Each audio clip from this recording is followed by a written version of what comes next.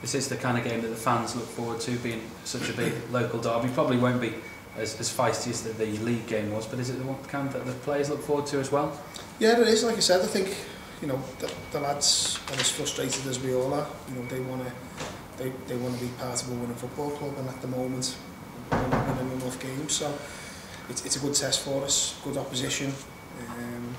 And it'll be a different test for us in terms of they'll fancy their chances and want to come at us, so it'll pose different problems. But it gives us a chance to, like I said, teams won't be sitting back, so they'll open up a little bit. So it's one where we'll have a chance now to try and convert chances, score goals, and hopefully that'll lead to winning football games.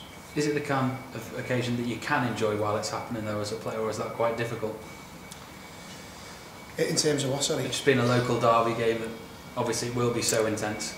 Yeah, I think as a player you just want to play football, and I think there is obviously the added rivalry, but I think anyone who's any player who doesn't want to train all week and want to play on a Saturday, I think they're in the wrong industry, and I think I'm sure looking at that group of players that they're looking forward to the game Saturday with, like I said, that added rivalry.